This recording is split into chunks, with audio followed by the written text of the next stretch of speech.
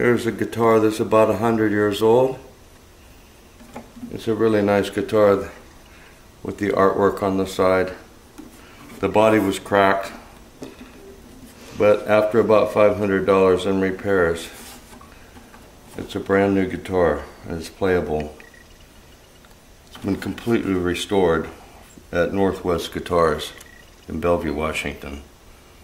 They just did a fantastic job, and it's got a pickup in here so you can make it electric too. It's an old guitar. It was not playable before. It's playable now, and it can be a working man's guitar now. And I really think the guy did a nice job on it.